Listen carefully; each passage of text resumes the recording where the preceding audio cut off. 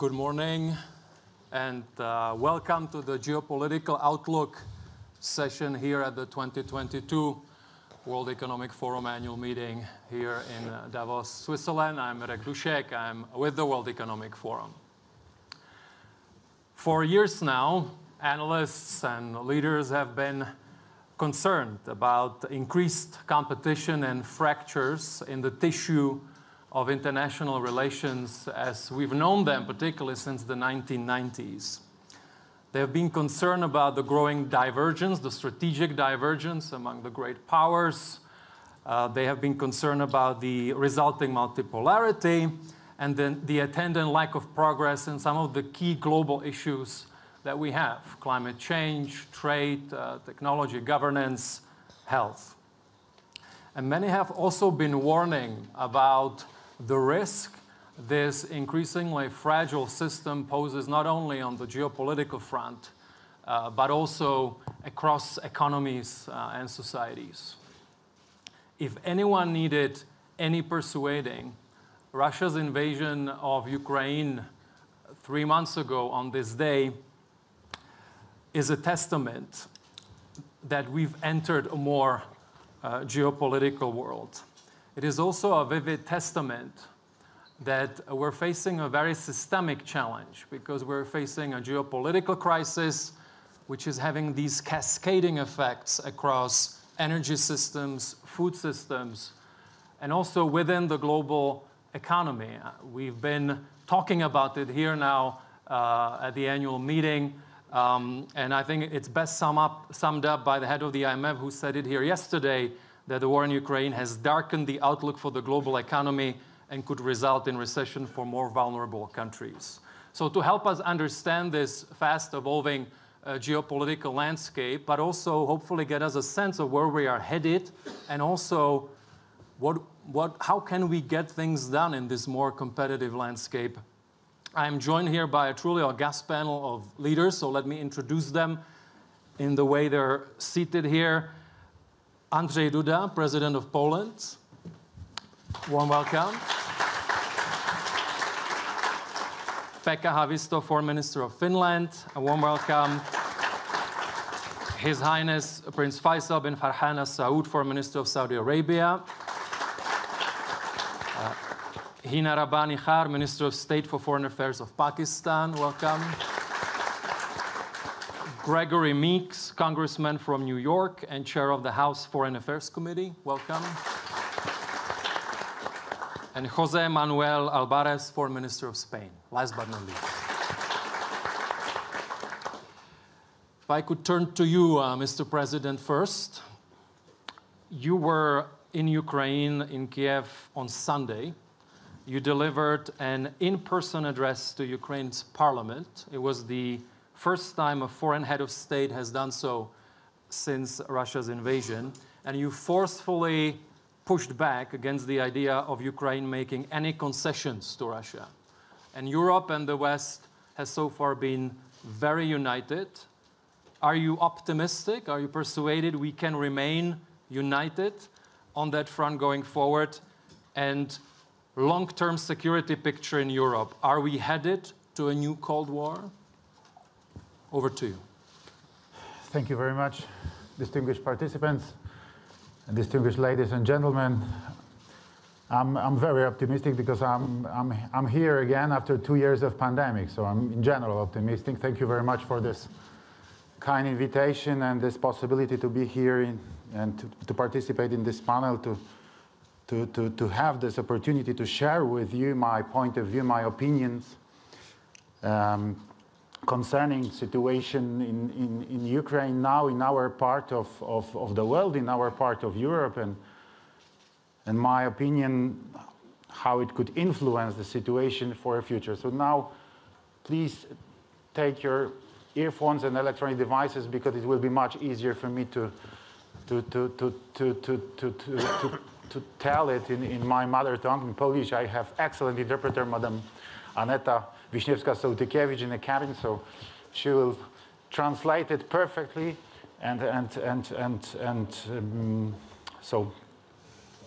so thank you for coming, and thank you for this possibility to be here to say these few words. Szanowni Państwo, tak rzeczywiście. Ladies and gentlemen, yes, indeed. I came back to Kiev exactly in these small hours yesterday morning, and I had that great opportunity and great pleasure that I met Mr. President Volodymyr Zelensky. I can say that we are friends and neighbors. So I had this great pleasure to be invited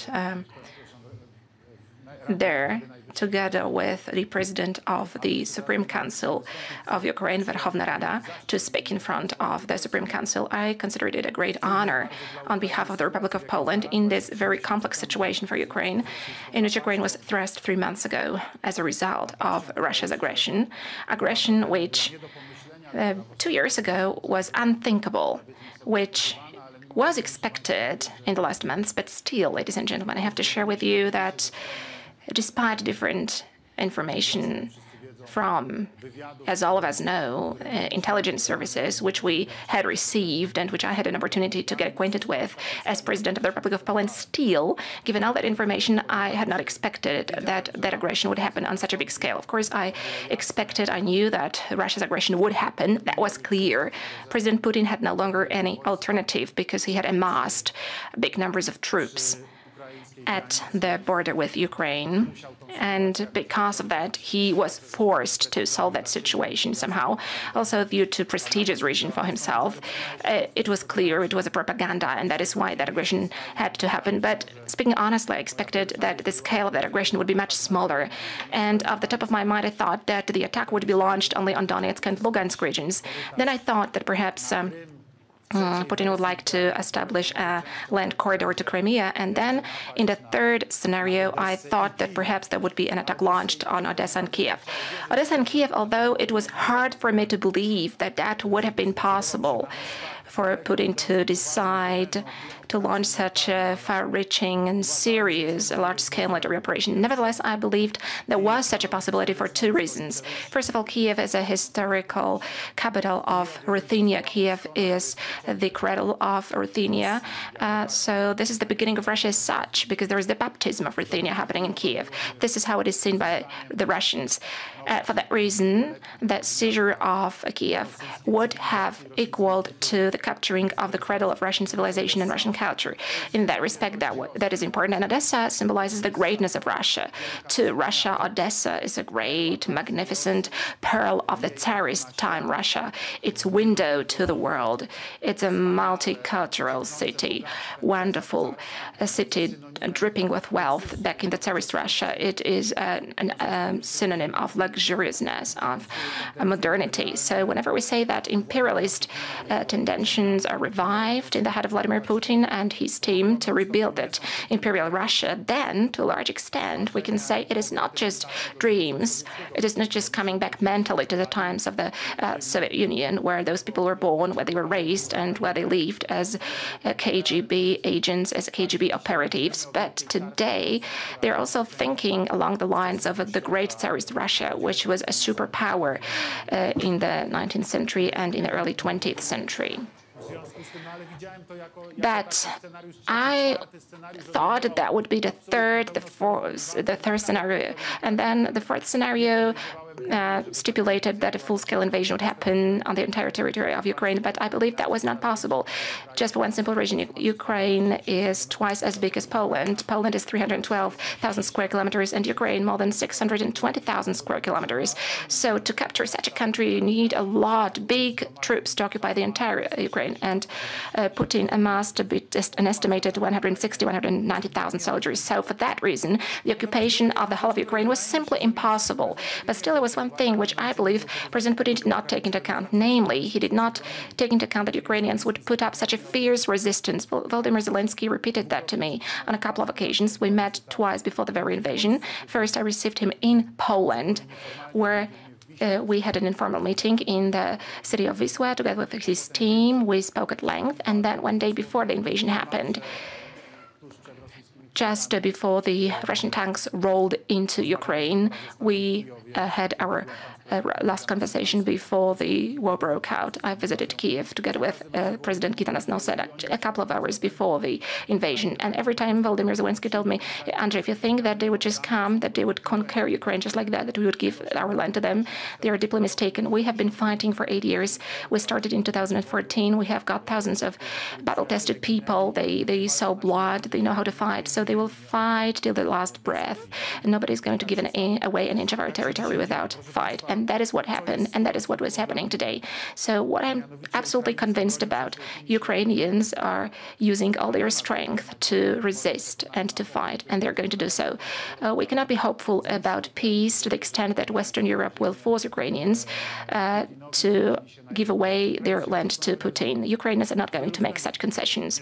They are not going to do that for many reasons. First of all, because they have spilled so much blood. They are not going to make any concessions also because they have been fighting and their country has taken bad damages.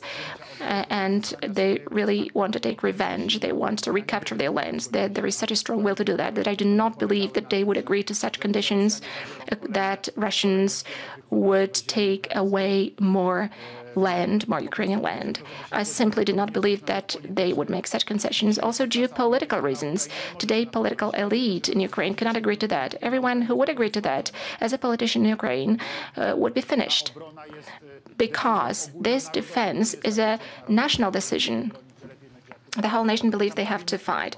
Almost nobody believes that they shouldn't put up a fight. So if any politicians in the West thinks that they could force Ukrainians to make concessions to Putin, as we heard a short while ago from Mr. Berlusconi, then they're deeply mistaken. And speaking openly, as President of the Republic of Poland, I'm going to give my 100% support to Ukraine. Why? For a very simple reason, not to mention all the other aspects. Ladies and gentlemen, I simply cannot accept, also as a neighbor to Russia, that Russia violates the rules of international law with impunity. I cannot accept Russia murdering people in Ukraine, and I cannot accept that the world just turns a blind eye to that without any consequences vis-à-vis murderers. I cannot agree that Russia should not pay war reparations for all the damage it has inflicted on Ukraine, that it is not forced to simply finance the revitalization and the rebuilding of Ukraine. To me, it is obvious that the ones who have waged war in Ukraine by launching this unprovoked, unjustified attack on Ukraine without any reason, please believe me, beyond a shade of a doubt, if we listen to Russian propaganda, they are saying there are Nazis in Ukraine. But, well, of course, this is absolute nonsense. It is a load of rubbish. That was an invasion resulting purely from imperial ambitions of Russia. There was no other reason for launching that invasion. Nobody was waiting for Russia in Ukraine. Nobody was waiting for Russia to come. People wanted to live in a free, independent, and sovereign Ukraine.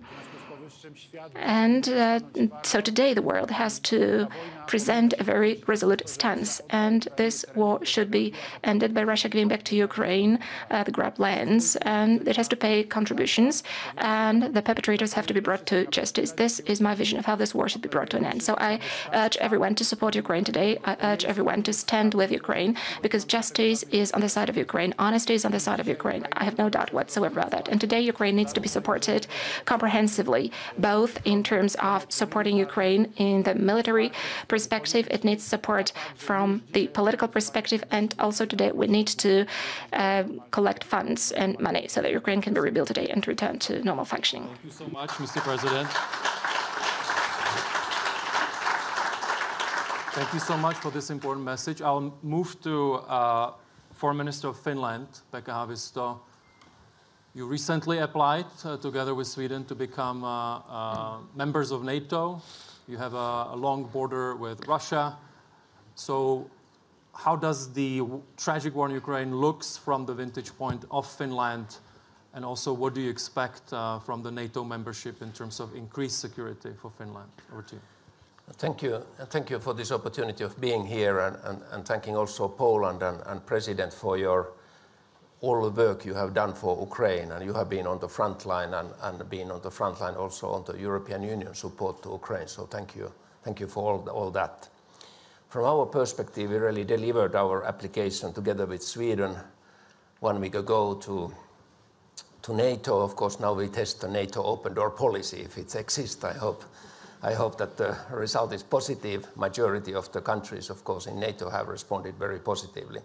But how we see actually the situation, we have really more than 1,300 kilometer common border with Russia, and actually I would maybe say that we saw 5 changes in our surrounding and which triggered then our application to NATO. And first is actually the collapse of the European security architecture. What was agreed in Helsinki in 1975 in the OSCE structures is now disappeared.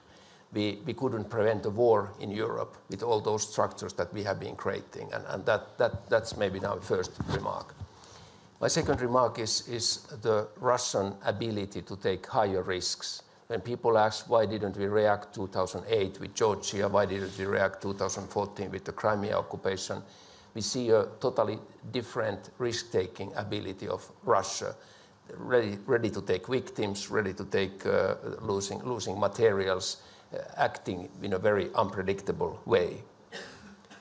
Russia was also able to gather more than 100,000 soldiers in one spot on their border, saying that this is an exercise, but actually using them, this military force, then really to attack the capital, Kiev, like here was mentioned, actually to trying to do the regime change in a country of 40 million people by military force, actually even without using their reserves yet, just the ordinary military. And of course, we also have seen this kind of loose argumentation about weapons of mass destruction. We are not, at least in Finland, used to that in Europe a country says that tactical nuclear weapons could be used at some stage, even chemical weapons could be used at some stage. This is new, and our actually ordinary people from the streets stopped the minister and asked, we have traditionally a very strong military in Finland. What do we do if we are threatened by tactical nuclear weapons? What do we do if we are threatened by chemical weapons? And that's a good question in these circumstances.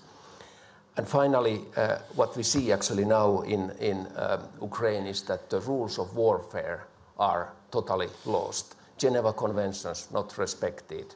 We see a use of sexual violence. We see a lot of use of violence against the civilians. We have been witnessing the Bucha and so forth. So we are in a totally new situation, and we have to wake up for that situation.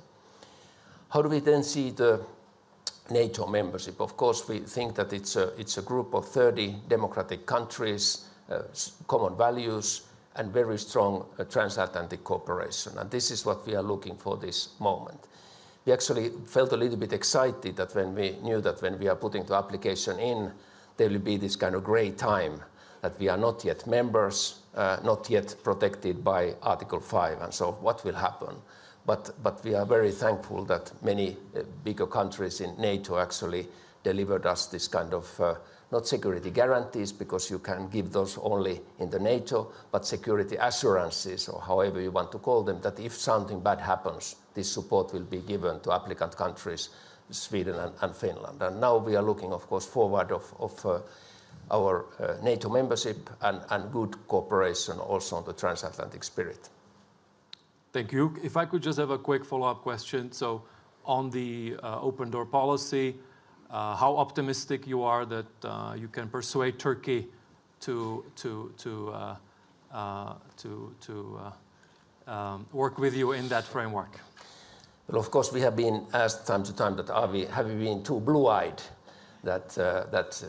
on NATO's open door policy. I have to say that I have been this spring twice in Turkey, talking very much with my good colleague, Minister Çavuşoğlu, and basically on those discussions, there were no problems raised and so forth. And now when we see the problems coming, of course, we take this diplomatically.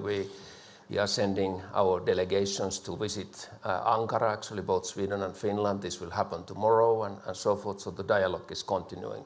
We understand that Turkey has some of their own security concerns vis-à-vis terrorism and so forth, and of course we think that we have good answers for those, because we are also part of the fight against the terrorism. So we think that this issue can be settled.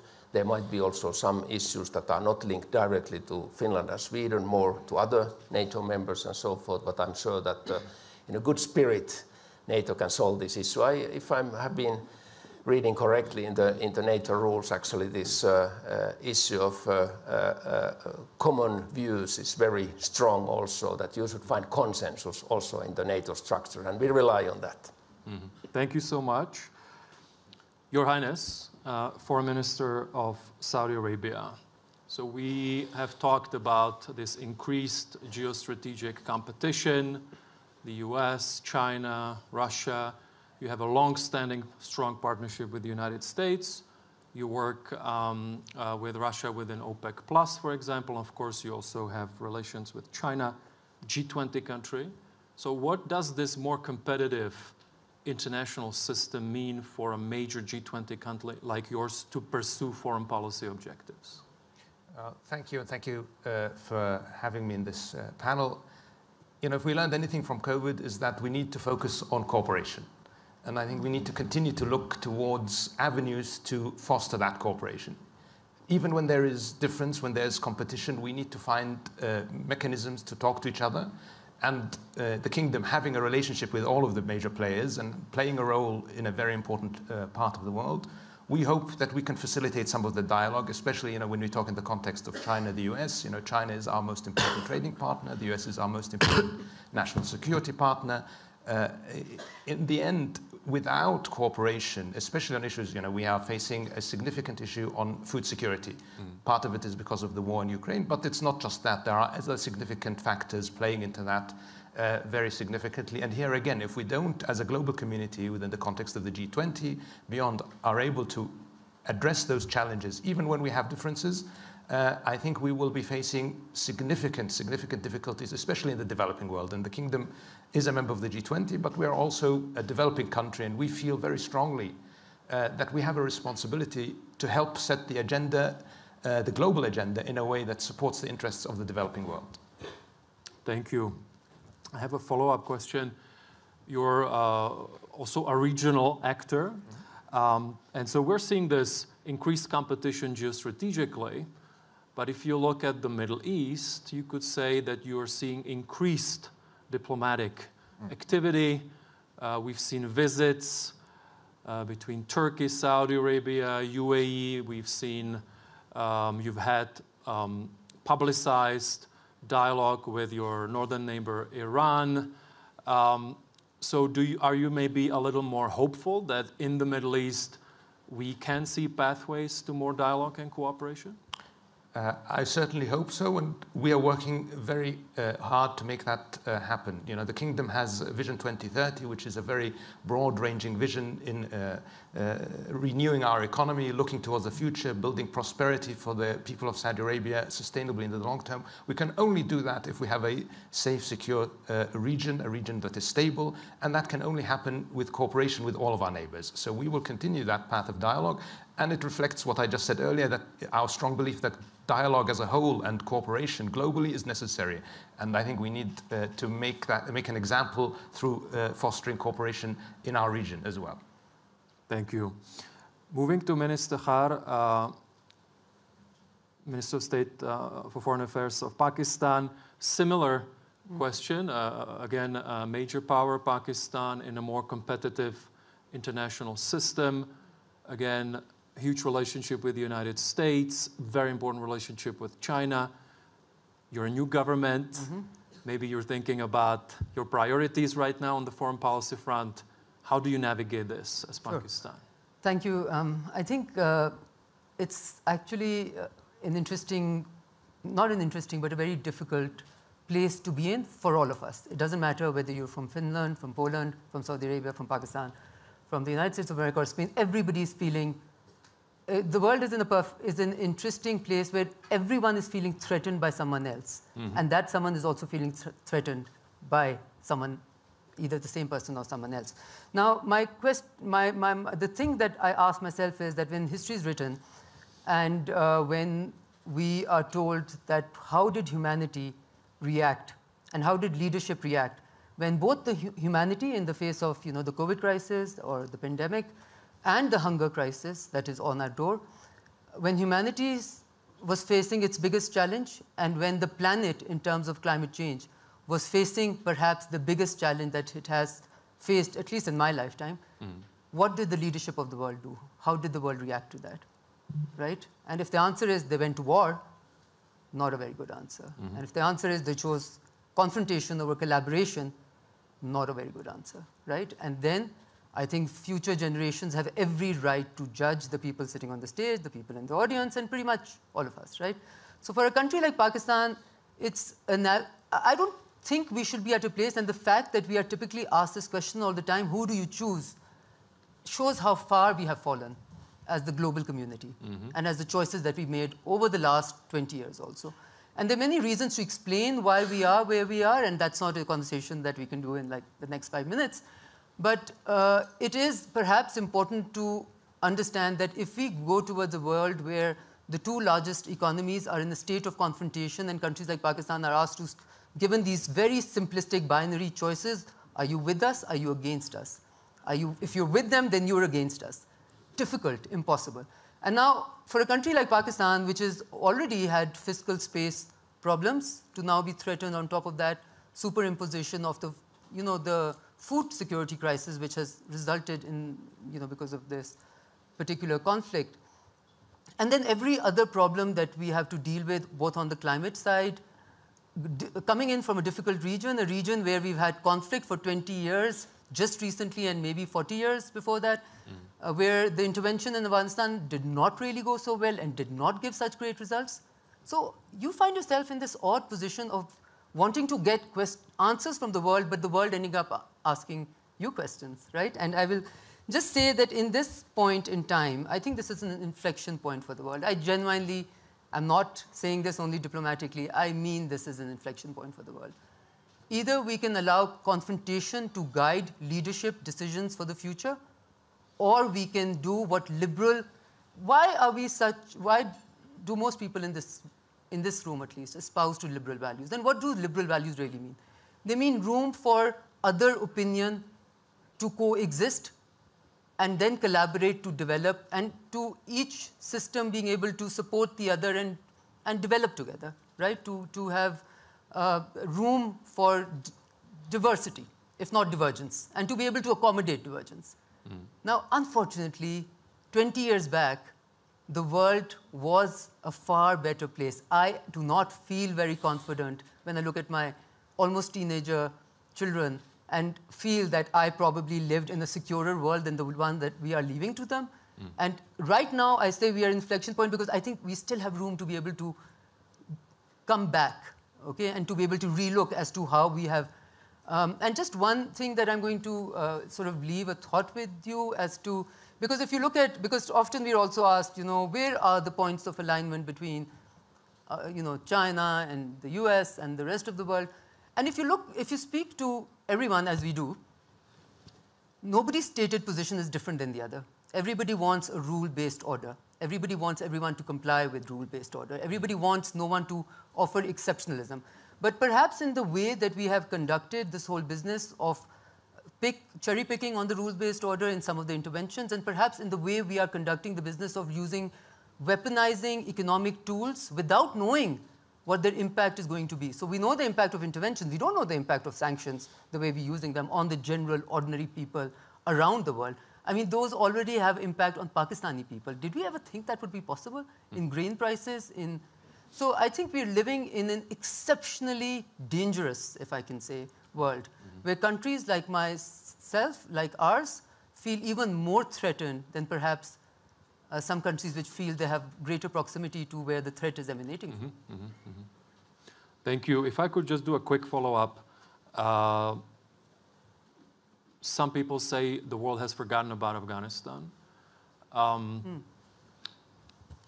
So, of course, there's a huge humanitarian crisis now. You're very close to this. What would be your message to the international community in terms of what can be done in this humanitarian catastrophe, of course, without supporting the Taliban regime? So what is it that you would have as a message to the international community? Okay, the message is, again, pragmatism. We cannot wish the world to be what we want it to be and then decide to deal with it. We have to deal with the world as it is. The world as it is on our border is not of our liking. We are a country, I want to put this on the record, we are a country where the constitution gives women right to have a place in society which is equal to that of men. We are a country where parliamentary representation to women is perhaps higher than many developed countries. We are a country which supports women's role everywhere. Now, we are also a country which has compulsions of geography to deal with a 2,600-kilometer border and whatever emanates from there. Therefore, instead of the world being a propagator and enabler of a humanitarian crisis and an economic implosion in Afghanistan, we would ask the world to just ensure that the ordinary Afghans are not at the receiving end of your moral compulsions, and for your moral compulsions not to translate into hunger and strife for ordinary Afghans who had no role to play in when the intervention, or no choice to make as and when the intervention happened, for what goals it happened, and how the withdrawal happened.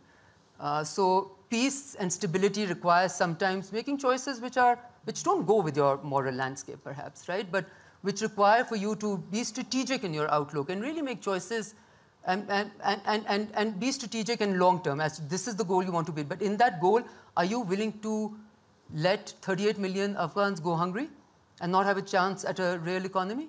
I would advise against it. Thank you. Thanks a lot, Minister. Moving to Congressman Meeks.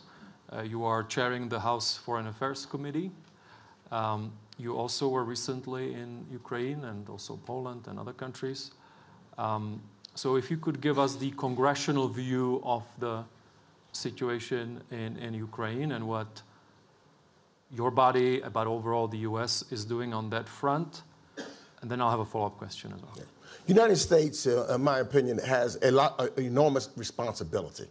And members of Congress understand that responsibility. And the question is, as fellow panelists have said, the camera of history is rolling upon all of us right now and looking to see what we do at this particular time in history.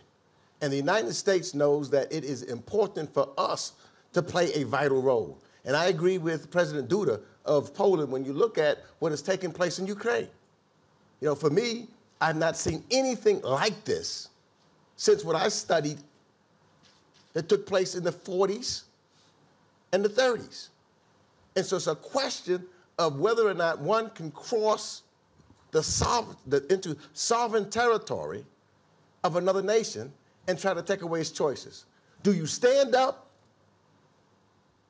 or do you sit back and allow it to happen? I think that what the United States has said, that we've got to stand up, but not stand up alone. Bring people together. It can't be the United States saying we're going to do this and not consulting our friends and our allies across the world. And so therefore it's important to have the unity, first with NATO. Some people were questioning the strength of NATO and the unity of NATO. In fact, I believe that that's what Putin was doing. He did not believe that NATO would stay together. It did. He could not believe that the EU would stand together. It has.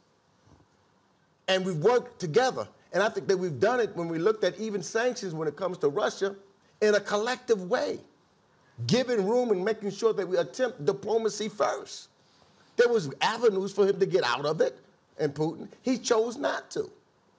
So now the United States has responsibility to make sure that we defend and help and give the military equipment to Ukraine so that it can defend itself, and work with our NATO allies, because we also understand that Putin is not going to stop there. Again, I agree with the president of Poland, President Duda.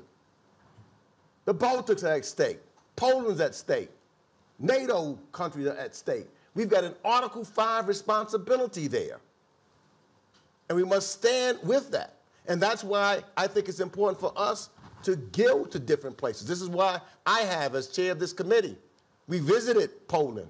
I was in Ukraine twice, met about a few weeks before the invasion, and I was part of the delegation that went to meet with President Zelensky recently, about 2 weeks ago. And we committed and came and we passed a bill in record time for the House. And I know individuals know of some of the domestic disputes that are going on in the United States, but we passed a $40 billion bill so that for humanitarian causes and military aid to Ukraine. And we've also pledged to back up and have our allies also give to the defense of Ukraine, because the threat to democracies are all of us. And the threat to hunger, to what's happening with the blockades at the port of Odessa, in the Black Sea. We've got to open that up because it's not then just limited to what's happening in Ukraine. There's threats to the entire world, and we've got to stand up to it. And what's really at stake is our values. To some, that's the question. You know, for me, as a member of the House Foreign Affairs, as the chair, who are we as humans? And so I think this is what the times are asking for. Can we come together? Can we work together? You talked about Afghanistan. I've been to Pakistan as a result. I'm going to Finland next week. We're looking, and I'm talking to Saudi Arabia about visiting there. Spain is a great ally. We have allies, but we got to pull ourselves together. The world today is much smaller than the world was 30 years ago. We're more interdependent than we ever was. Mm-hmm. If the economy is bad in one part of the world, it's going to affect another part of the world. And nothing was clearer than this pandemic. None of us are safe until all of us are safe. And I hope that's the message that goes across, that we must come together as a world. And there's deficiencies that we've had, because we know that there's some parts of the world that has not come along with reference to Russia. So we've got to talk to them also, so that we get together, because that's the only way that I think that we'll be able to survive this place that we call Earth. Climate. I mean, there's issues, whether you deal with climate, energy security, food security, all of this at line, and it affects each and every nation on this planet. Congressman, thank you. If I could just do a follow-up, we have the midterms coming up. You alluded to it, that some people are also looking at some domestic issues, but you said also, of course, that there was bipartisan support for the bill. Some say that in terms of the response of the West, this was a unique moment. So are you optimistic that with the midterms, we can see consistency on the foreign policy front from the United States on this front or other fronts? Yeah, I am optimistic. One of the things I do, I talked about the travel. I try to make sure that when I travel in a bipartisan delegation, Democrats and Republicans, so that we're not divided when it comes to foreign policy and our goals and moving forward. I think that's tremendously important. And I would think that, you know, because of all of the issues of which, you know, has been articulated by this fantastic panel, that once it's done, it is more than just America. It's more than, so it can't be a scenario. And I think that's what this pandemic and this war that Russia has caused shows, that it can't be America alone. It's got to be America talking to the rest of the world and engaging the rest of the world and listening to the rest of the world and working together. That's, in my estimation, leadership. Leadership is not if you're by yourself. Leadership is if you can work with others and move forward. And I think that's where we're headed. And hopefully that will happen no matter who is in charge after the midterm elections. Thank you. Moving to Minister Alvarez, Foreign Minister of Spain, you are hosting the upcoming NATO summit in Madrid next month. What are your main priorities? What do you expect from the NATO summit as the host country? There are 4 things that Spain is aiming in this summit. And of course, I speak on behalf of my country, because in NATO, especially facing the Russian aggression to Ukraine, we are always aiming for unity. And what we have to do is to discuss among ourselves. But first, of course, a strong response to Russia, because this is a threat that it's to Spain, to the European Union, to the transatlantic allies, and also to democracy, because there are 2 models that are facing each other in Ukraine. There is a model that is authoritarian, that doesn't believe in the rule of law, and there is another one that is represented by European Union that believes in diversity, in pluralism, in democracy. So a strong response from this alliance of democracy that is NATO. The second one, a strategic concept that will head the organization for about a decade. A new strategic concept will be issued. Right now, the main threats come from the East, and we acknowledge that. But we want also a strong component from the southern flank, because we have also very deep threats from our southern flank. The political and unacceptable use of energy or irregular migration to threaten our sovereignty.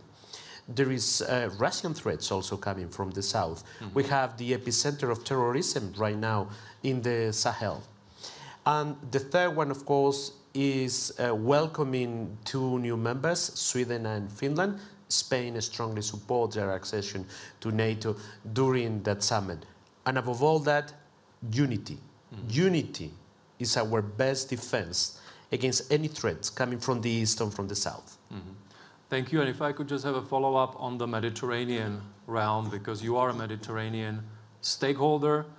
And so at the EU level, what would you say to your partners in the Mediterranean that have been working within different frameworks with the EU in terms of reassuring them that the attention will now not completely move to in another direction, that we will continue, or the EU will continue to work with the Mediterranean partners? Next year, Spain will have the presidency of European Union during the second semester, and we will put also, during the NATO summit, we will put also a focus on the Mediterranean and beyond in the Sahel. Because in the Sahel, and therefore spilling over in the Mediterranean, we have a multidimensional crisis. We have very poor countries in which governance has been lowering for the last decade. We have military juntas more and more in the Sahel. With the rising prices of cereal, fertilizers, we are facing a food security crisis in the Sahel that is already a very weakened region in the world. And we have an epicenter of terrorism. We have traditional jihadism in the Sahel, but we have also Daesh that is being weakened in Iraq and Syria, transferring more and more towards the Sahel. So we have to look at it, because the future of the Southern Mediterranean and the European Union are united. Great, thank you. We have 2 minutes left, and I'd like to go to the president, because you are the only president on the panel here. And it's a very important one, because Poland, of course, part of the EU. Now we have Ukraine and some other countries have applied for EU membership, but then also you have countries in the Western Balkans. Some of them have applied for Western membership, for EU membership. So if you could just in 2 minutes, Mr. President, give us your sense of how you see the EU enlargement, also in the context of some of the new frameworks that have been pronounced by some leaders in Europe, in 1 minute and 45 seconds. Thank you. Yes, thank you. Two very, very important issues in this matter of the discussion, especially this what Mr. Minister said a moment ago about Sahel and all the problems of Northern Africa. Szanowni Państwo, oczywiście... Ladies and gentlemen, of course. First of all, let me be very clear. Poland is a staunch supporter of Ukraine's membership in the European Union. There is no doubt about that. I initiated a letter signed by 9 presidents and sent to the European Commission. The purpose of that letter was giving a very decisive support to Ukraine, granting it a candidate status. Today, this is of fundamental importance for many reasons. First of all, there is a psychological dimension. First and foremost, I firmly believe that the European Union should demonstrate, especially to the people of Ukraine, that it is open. Today, the Ukrainian fight in defense of their homeland, this is also the fight in defense of their firm conviction that they have the right to self-determination, that they have the right to be part of the West. And for that very reason, the West should open up to them and say, yes, we do accept you. And this is a very important element. That is why we are going to obviously give our very strong support to the aspiration of Ukraine to be granted a candidate status. We're also going to support its future membership of the European Union. In my speech in front of the Ukrainian Parliament, Verkhovna Rada, a day before yesterday, I said that I'm going to do my best to make sure that Ukraine is granted a full membership status in the European Union. This is number one. And number two, this is a very serious problem, speaking about North Africa, because we're also speaking about food deliveries from Ukraine in this context. If Ukraine is not able to ship out its grain to North Africa, to Egypt and to other countries in North Africa, the crisis will be huge, because Ukraine is a huge country. I think it accounts for 80% of Egypt's demand for grain. So Ukraine is the partner of this country and also a partner to a couple of other countries in North Africa. So today this is of key importance. If there is a starvation crisis in North Africa, if it turns out that there are no shipments, if indeed the scenario that Minister laid out materializes, then indeed Spain and the entire Southern Europe will face a huge migration problem, a gigantic migration problem. It is obvious to us that there will be a gigantic migration pressure, not to mention a lot of big chaos and unrest in the countries of North Africa and in this part of the world. So today we should focus on making it possible for Ukraine to ship out its grain. President Zelensky, when I visited Kiev together with the Baltic States presidents in mid-April, right after Russian troops withdrew from the suburbs of Kiev, said to us that Ukraine sowed its fields, which means that there would be harvest. But the question is, will there be enough hands to collect that harvests? And question number two, how this grain and sunflower seed oil, and Ukraine is the biggest producer of sunflower oil, how this grain, how this sunflower oil seeds can be shipped out to other parts of the world. Today it is clear that ports need to be used for that. The Odessa port today is blocked today. The question is, are we able to unblock it? The question is, can we transport this grain to Polish seaports, to the Lithuania seaport in Klaipėda, to Constanța in Romania? So there are a lot of question marks here today, and these are the problems that we have to solve, because this is one of the keys to solve the problem of the potential unrest in North Africa. Mr. President, dear ministers, congressmen, ladies and gentlemen, thank you for joining this important conversation. I think you, Minister, said we are at an inflection point, a lot of challenges and uncertainties. I hope that when we are here in a year's time, we'll have more solutions and more peace. Thank you so much. Thank you very much.